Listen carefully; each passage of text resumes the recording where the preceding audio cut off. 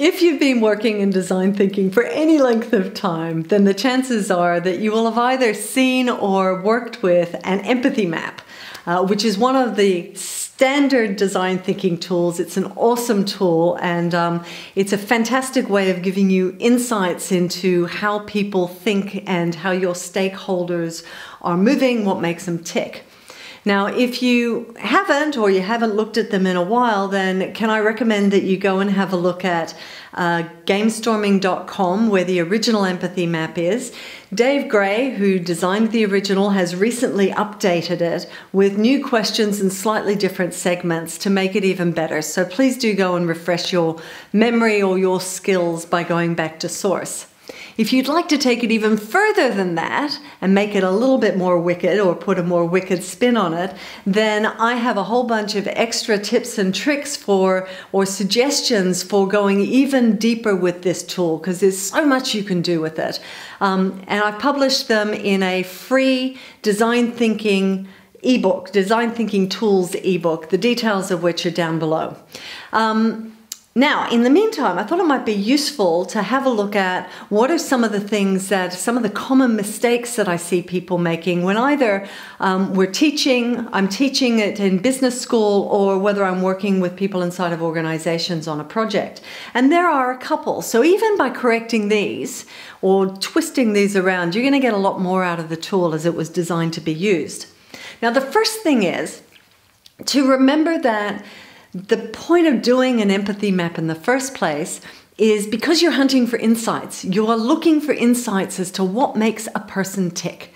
You know, what's their point of view? What does the world look like from their perspective? So you've got to get it very clear that when you're putting things up, you're not just doing it as an information holder, you're doing it to find the patterns, you're finding the paradoxes, the conflicts, the reinforcements, anything that works together to give you an insight.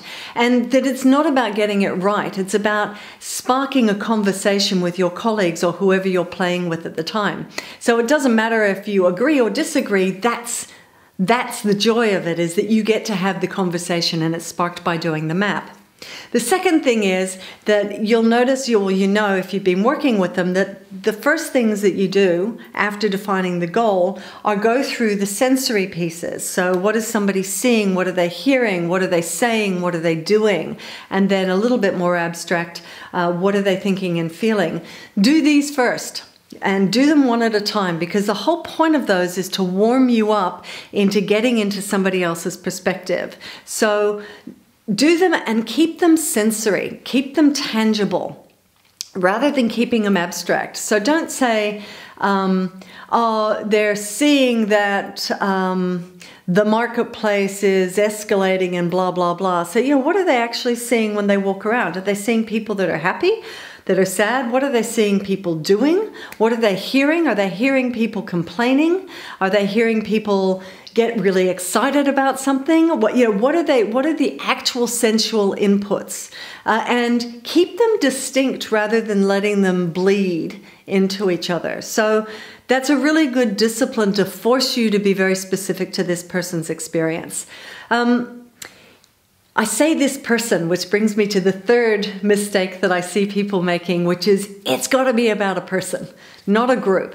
When you do a group, I mean, which you can do, of course, because, you know, design thinking tools, there's no right or wrong, it's whether it's useful.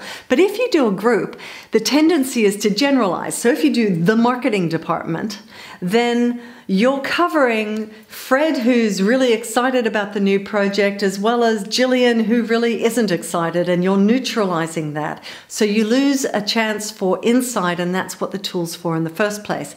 You're much better doing a number of different empathy maps and then looking for the patterns between them.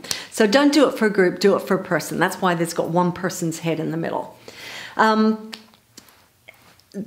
brings me to the projection that people make. So The tendency is, because we don't always have, I mean, you're doing a bit of mind reading for a pile of this. You've got to be aware of that and just be really upfront and honest about it, because it doesn't matter. It's just about usefulness. But if you're going to project your own assumptions onto that person, then declare it. Either put a big A on the sticky note, and use sticky notes, by the way.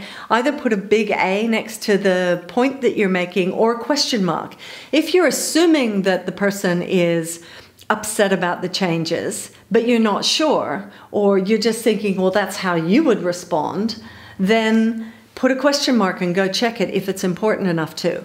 But don't project your own stuff on them just because you haven't got details and facts. Highlight it instead and go find out. And finally, the tendency when we're doing these things is to slip into corporate speak, to start using business jargon. And at that point, remember, you're trying to connect with somebody else's reality, and that's really about heart. Business jargon is neck up, it's about the head. So don't define somebody's goals as being they want to maximize the ROI on the capability uplift they're getting, because that's just meaningless nonsense, and it doesn't speak to what's actually motivating them. And that's what you're trying to get to, is what's motivating them, what's driving them, what's making them do the things they do and decide on the choices that they are making. So use real language. Pretend you're telling your nana or your 10-year-old kid that you know. Use real words and real language that a human would speak to another human. So instead of maximizing the ROI on the capability uplift, it's how do they get them? They want to make sure that they get the most out of the training that they're giving people, or that they want to get the most out of the time they're spending helping people be better, or whatever it is, but make it human and make it meaningful. So even if you just avoid those common mistakes and just get really conscious, that's like a hygiene piece, you will automatically get more out of the empathy maps that you're doing. And if you want more still, with heaps of tips and tricks about things that you can do and other things that you can add in and move around, then do download the free ebook, Design Thinking Tools, from my website or from the link below.